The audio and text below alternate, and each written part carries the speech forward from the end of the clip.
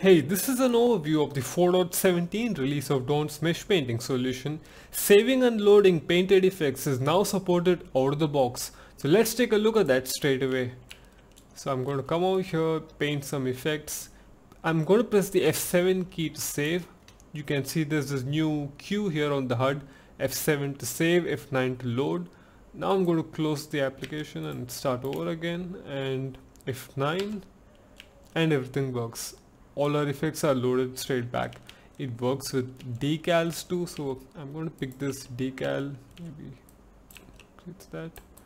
Start stamping some decals here. F7 to save. I can come back here. I'm going to press the F9 key and we have our decals back. So this was a request from a user in the community. The question was whether we could save decals, and now the answer is yes, and it's supported out of the box. You don't need to worry about it.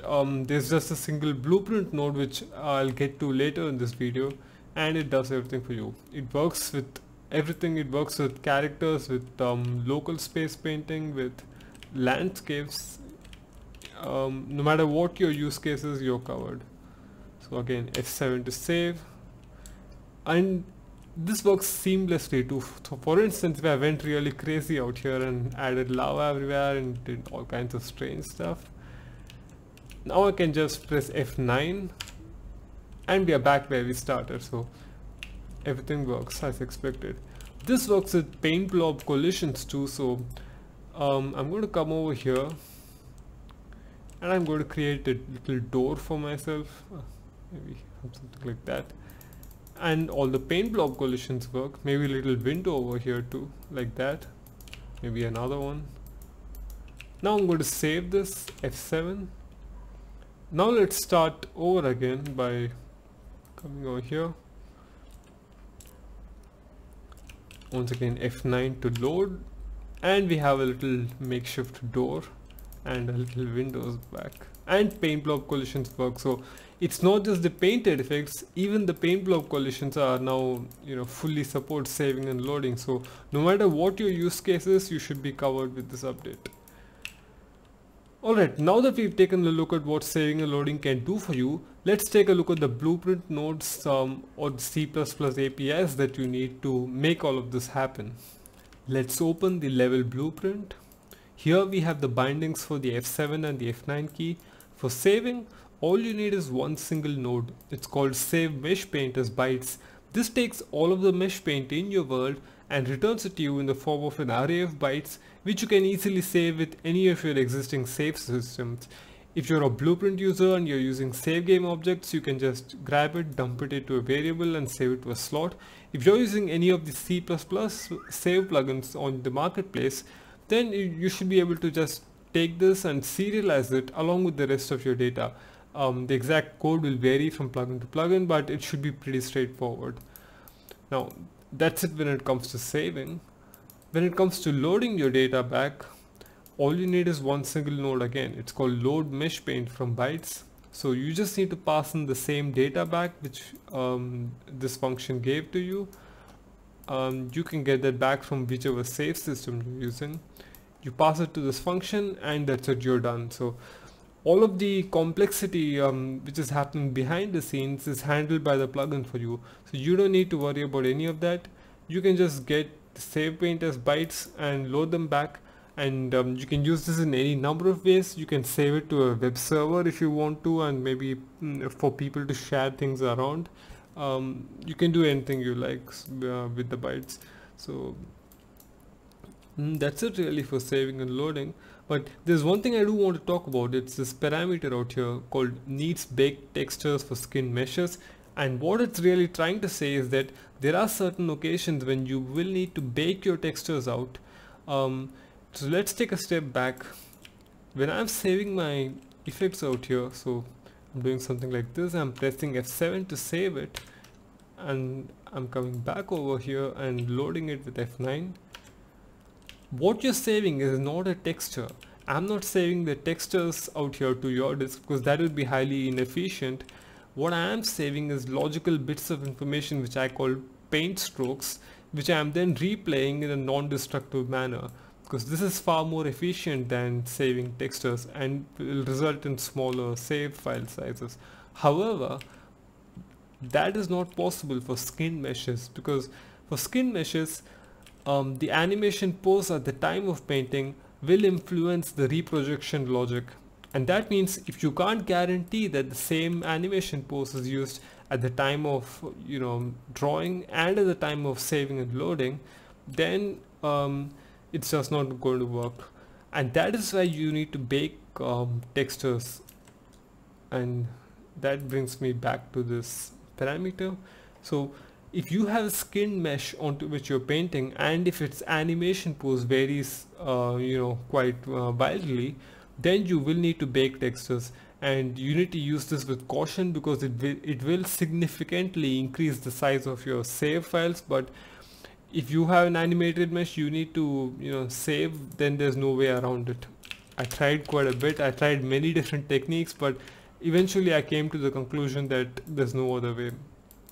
Now the default value for this parameter is set to false, so I'm trying to encourage people to stay away from this and not bake the textures unless they really need to. So if you have the plugin and you're saving it and you're wondering why things aren't working, then this is the reason. So let me just show you a quick example of what happens if you don't bake the textures.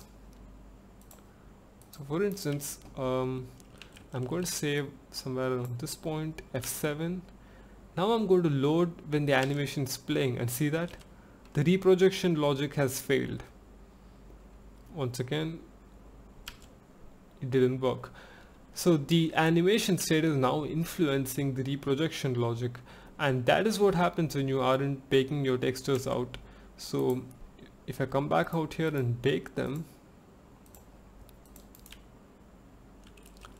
now regardless of the animation state, I'm able to save at any point, and I'm able to load back, no problems at all.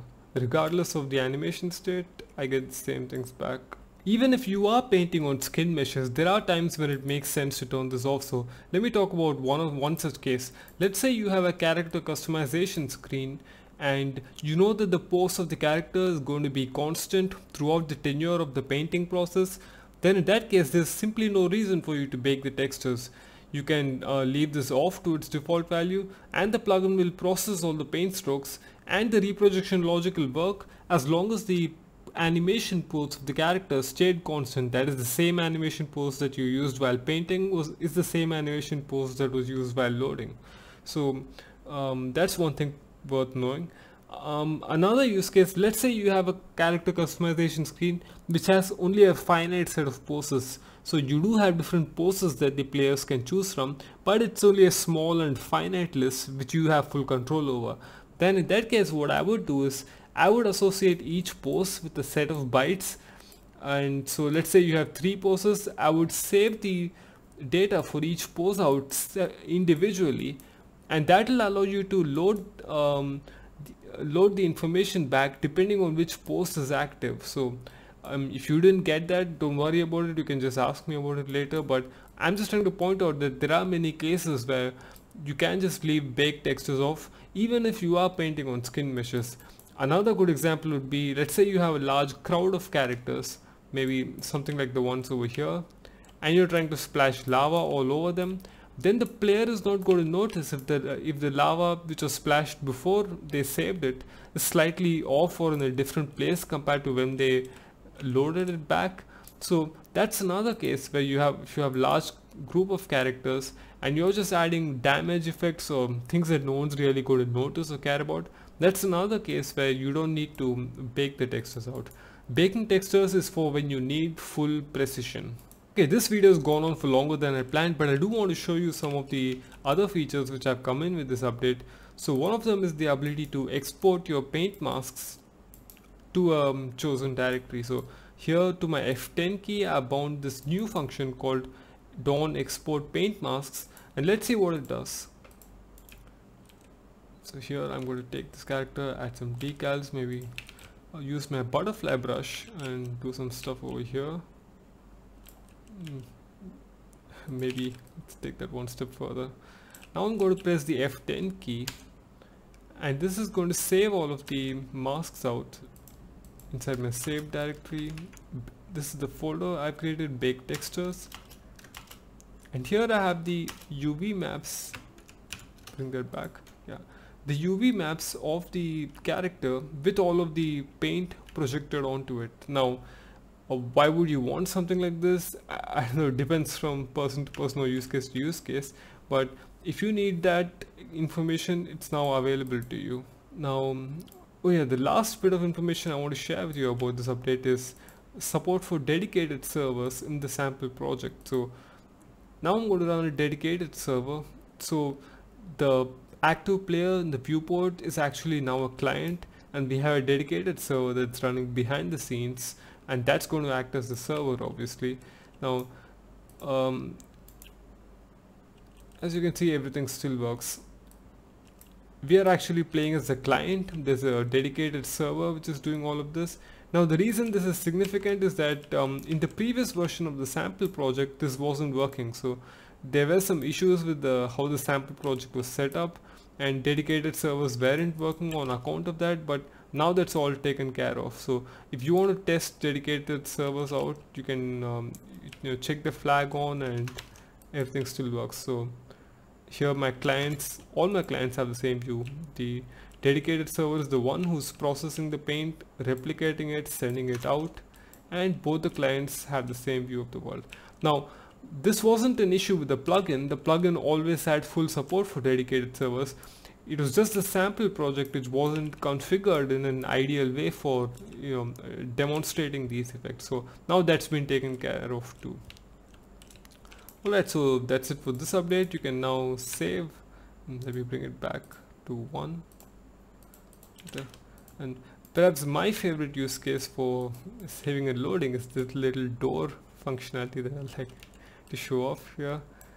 I can do this, I can save it, I can load it back, and I can